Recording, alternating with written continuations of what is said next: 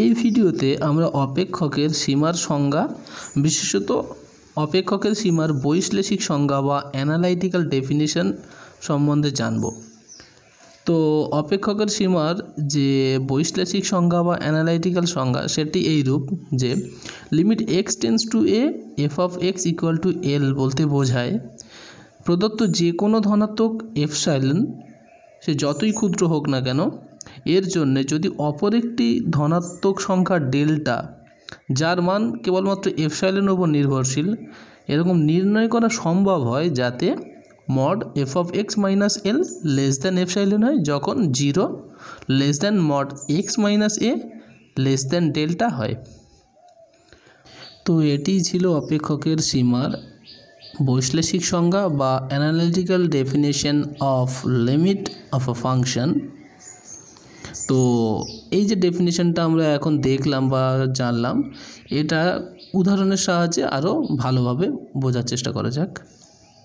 দেখো এখানে একটা এক্সাম্পলে বলেছে F x equal to 3x minus 5 হলে limit x tends to 2 3x minus 5 এর মান কত হবে সেটা আমরা এই পদ্ধতিতে বের করতে চলেছি। আগে যে পদ্ধতিটা আমরা জানলাম, তাহলে ধরি পূর্ব নির্ধারিত কোনো একটা ধনাত্মক সংখ্যা এপসাইলন সে যতই ক্ষুদ্র হোক না কেন, অর্থাৎ কোনো ক্ষুদ্র একটা এপসাইলন ধরেই নিয়েছি। তাহলে দেখো mod F x minus 1 less than epsilon হবে যখন mod 3x minus 5 minus 1 less than epsilon. তাহলে দেখো F x minus 1 less than epsilon, তার এফ এক্স মানেই তো আমার 3x মাইনাস 5, তাহলে F x minus 1 less than epsilon মানেই 3x minus 5 minus 1 less than epsilon, কারণ 3x মাইনাস 5 মানেই এফ এক্স, আর এফ এক্স থেকে বিয়োগ 1 করা মানেই 3x মাইনাস 5 থেকে বিয়োগ 1 করা, তার লেস দ্যান এপসাইলন। তার পরের লাইনে দেখো সেই একই জিনিস F x minus 1 mod of F x minus 1 less than epsilon যখন কিনা আগের লাইনে যেটা ছিল 3x মাইনাস 5 মাইনাস 1 ওটাকে ক্যালকুলেশন করলে হবে 3x minus 6 less than epsilon.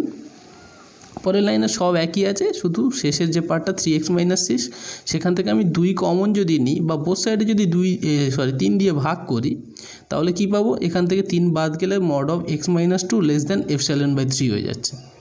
ঠিক আছে, তার পরের লাইনে কী করেছি, এপসাইলন বাই 3টাকে আমরা ডেল্টা ধরে নিয়েছি। ঠিক আছে, তাহলে আমরা সবশেষে কি বলতে পারছি না mod F x minus 1 less than epsilon যখন 0 less than mod x minus 2 less than delta. এরপর তোমাদের মনে প্রশ্ন আসতেই পারে যে এই 0টা কোথা থেকে গেলো, 0 লেস দ্যান কেন হলো। এবার তোমরা খেয়াল করে দেখো এক্স মাইনাস 2 মডের মধ্যে আছে, তাহলে এক্সের ভ্যালু যাই হোক না কেন সে 0 হোক বা 0 থেকে ছোটো হোক বা 0 থেকে বড় হোক, তাহলে মডের ভিতর কোনো না কোনো একটা ভ্যালু পাবো। 0 থেকে ছোটো ভ্যালু পুট করলে নেগেটিভ ভ্যালু, তার মড চাপালে কী হবে না সে অবভিয়াসলি পজিটিভ রেজাল্ট দেবে। একই রকমভাবে যদি 0 থেকে বড় কোনো ভ্যালু বসাই সেটা 2 থেকে বড় যদি হয়ে যায় তাহলে পজিটিভ ভ্যালু দেবে, সেক্ষেত্রে মড থাকার জন্য আমি একটা পজিটিভ মান পাবো। আবার যদি অ্যাটলিস্ট 0 বসাই তার জন্য -2 রেজাল্ট দেবে এবং মড থাকার জন্য সেও পজিটিভ রেজাল্ট দেবে, তাহলে অবভিয়াসলি গ্রেটার দ্যান 0 হচ্ছে, সেই জন্য আমি যে 0 less than mod x minus 2 less delta লিখতে পেরেছি। তাহলে দেখো এই ফর্ম যেটা তৈরি হলো mod F x minus 1 less than epsilon যখন 0 less than x minus 2 mod of less than delta জয়ী হলো, এই ফরমেশনটা কী হলো, আমরা যে ডেফিনেশনটা দেখেছিলাম ঠিক সেই রকম ফরমেশন তৈরি হয়েছে।